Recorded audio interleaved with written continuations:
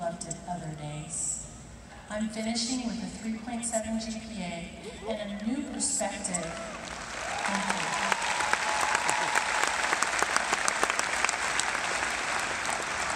And a new perspective on discomfort. I now understand that my discomfort has been a gift. A purposeful gift, like the tough love that we give our children. I'm looking at you. I've learned much more than before. I've relied on myself much more than before. I've experienced authentic kindness and harsh rejection. Discomfort hasn't limited my dreams. Rather, it's made me stronger, more capable, much more confident and self-determined. So moving forward, graduates, ask yourselves, how can you make the biggest difference? And then do that.